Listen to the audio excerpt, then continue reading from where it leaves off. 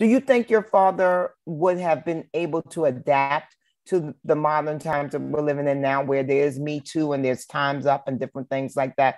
Because there was so much misogyny in your father's world, and of course, like you said, there was a different time, and it was sex, drugs, and rock and roll for damn sure.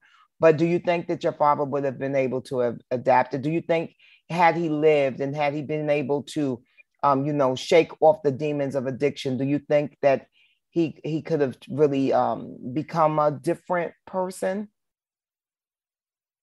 Yeah, I mean that behavior is something that you choose to do. Like we have choices. So at the end of the day, I would like for his, life and legacy to be really focused on his music and the genius, the Mm-hmm. musical genius that he was, and the fact that those things take place.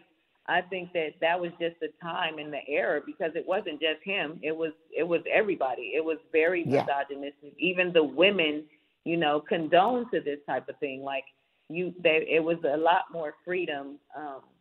But yeah, I would totally feel like he wouldn't be doing a lot of the things that took place back then, just because of the time and the era that it is now with all the Me Too movement and things of that nature.